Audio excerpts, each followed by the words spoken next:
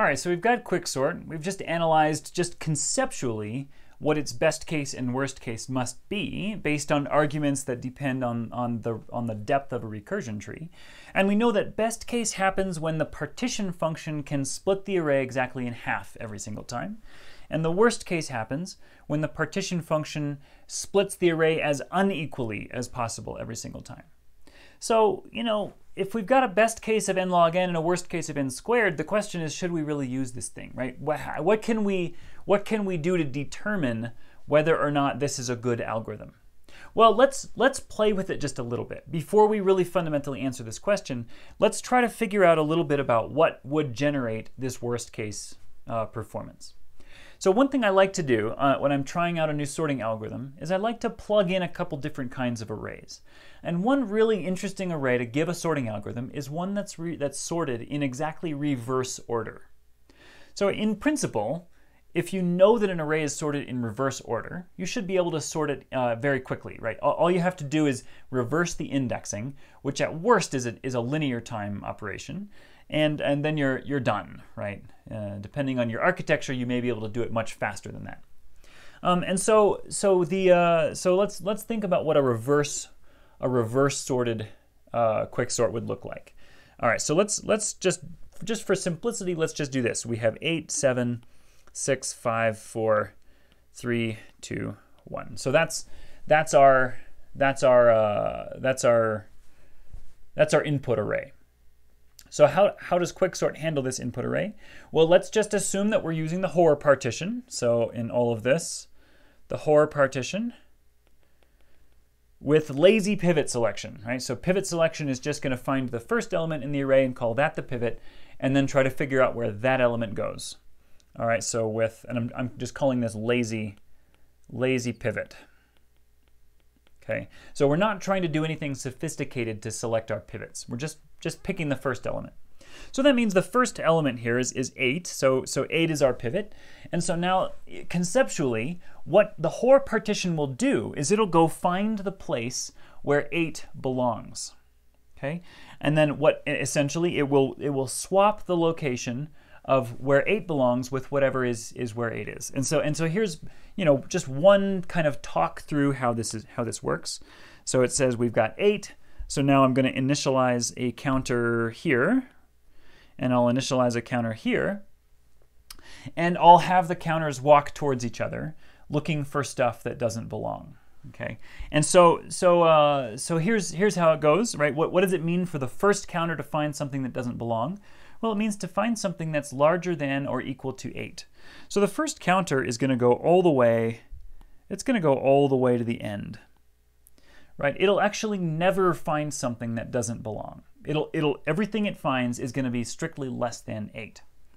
The right counter, on the other hand, is trying to find something that's less than or equal to 8, and it immediately sees something less than or equal to 8. Right? The first thing that it's initialized on is less than or equal to 8. And so now here we are at the end. We've hit a place where both counters have found what they're looking for, and we ask, are the counters separated from each other, or are they overlapping? And they're overlapping, and so that means that we swap the 8, right? We swap the pivot with this element, and then we return. Okay, so after the first operation of the Hoare partition, what we have is 1, 7, 6, 5, 4, 3, 2, and then 8. And Quicksort now knows that that's where 8 belongs. So Quicksort's not going to deal with 8 anymore, but it's going to go sort the rest of it.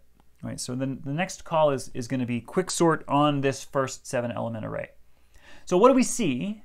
Right, let's pause in our thinking about this before we do the next step and think about whether this is good or bad. And what we see is that if the array is sorted in reverse order, and we're using the particular partitioning rules that I have here, then the first split is a bad split. Okay, the first split is a maximally imbalanced split. Okay, so this is not a good sign, right? This is a bad split. Why is it a bad split? Because it saves a huge amount of work for the next time, right? It saves the 7-element array for the next time. And the only thing we did in that whole entire pass was determine the location of one element, right? That's the only kind of progress we made towards our goal. Well, maybe we're going to be okay, you know, in the next iteration. So let's think about what the next iteration does. So here's our pivot, right? So this is pivot. We start our I counter here, we start our J counter here, and then we have them walk towards each other until they find things that don't belong. So now, what does it mean to not belong? Well, for I, it means to find something that is larger than or equal to the pivot, and I is initialized on something larger than or equal to the pivot. Okay, so I stays where it is. I is already paused immediately, and then the J counter just walks down. Okay, it walks all the way down. And remember, the J counter is looking for something less than or equal to the pivot, so it's going to walk all the way down, and it's going to pass I and land on the pivot itself, right? Because the pivot is less than or equal to the pivot, right? Because it's equal to the pivot. So, you know, the J counter stopped on the pivot. It's crossed the I counter, so that means we're done, but it just, you know, now we have to identify what to do next.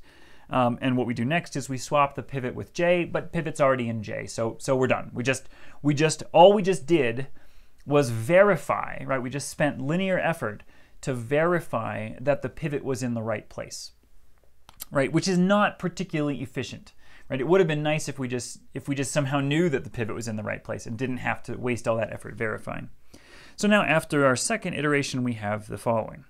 We have 1, which has now been identified to be in the right place. We have 8 that's been identified, it's been moved and identified to be in the right place. And then we have 7, 6, 5, 4, 3, 2. Okay? That's not good. So why is that not good? Because we just went through 2 iterations of Quicksort, and we landed on what? We landed on an array, right? What is the work that is remaining to do is to sort an array that's already sorted in reverse order, right? So this is in reverse order, which means we can argue that the same exact thing is going to happen again and again and again until this is done, right? What is Quicksort going to do with an array that's sorted in reverse order? Well, it's going to take the thing at the beginning and throw it to the end and swap it with the thing at the end. And then it's just going to waste a step, checking to make sure that the thing at the beginning is now in the right place.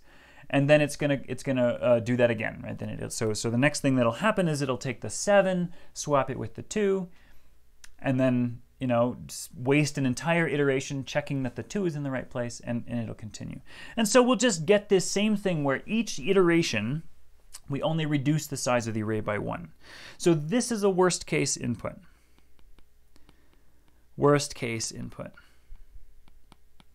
Okay. Right, and so we might think, all right, we just picked an array that was sorted in reverse order, which is kind of like the worst sorting you can get. Kind of, right? Kind of. So maybe it was because it was in reverse order that this gave us a worst case input. That, you know, that Quicksort shrunk the size of the array by 1 every single time. So what if we just tried something different? What if we said instead of looking at a reverse sorted array, let's just think about what's the nicest input you could possibly give to a sorting algorithm? Well, it's a correctly sorted array. So how does Quicksort work on a sorted array? Right, we know that Quicksort has worst case performance on a reverse sorted array. So let's give it a sorted array. Let's just try to, you know, naively make it as easy for Quicksort as possible and see what we get. So we'll just give it 1, 2, 3, 4, 5, 6, 7, 8. And now let's think about how Quicksort would operate on this thing. So Quicksort selects its pivot here. Again, we'll just use the same parameters, lazy pivot selection with the Hor partition. So pivot is selected to be the first element with a value of 1, and then the I counter is looking for something larger than or equal to the pivot, so it stops immediately, right? There it found something larger than or equal to. The J counter is looking for something less than or equal to, so it walks all the way down, looking at every single element until it finds the pivot itself, and then it says, aha, I've found something that's less than or equal to the pivot, so I'll stop. Then what do? Well, the pivot is on element J, so we just continue, right? We just say, the pivot's in the right place, right? What did we just do? We just verified that the pivot was in the right place already. Okay, and so now we say, all right, now we'll go sort the rest of it. So what do we have? Well, now we have 1 in the right place, verified to be in the right place. Whoops. And now we have to go sort that array. What is that array? That array is an array that is already sorted. We just showed that the first thing Quicksort does on an array that is already sorted is it checks to see that the first element is in the right place using linear effort, and then it goes to deal with the rest of the array. Okay? So what is this? This is bad, right? This is a worst case input. Because what's going to happen is we'll see, now after the second step, we have 1 and 2 that will both have been verified to be in the right place.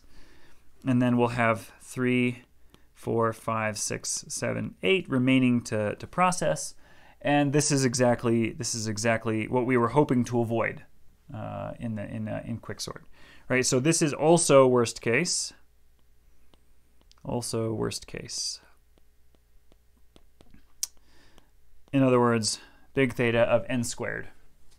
So that might feel a little bit depressing, right? That if we give the algorithm arrays that are easy to sort, the algorithm takes n squared effort to either sort them, right? Which in the case of the reverse sorted array, which just means flip it left to right, or check to see that it's sorted, costs n squared effort. And so this feels a little bit negative for Quicksort. So how are we going to deal with this? Well, that'll be the subject of the next video.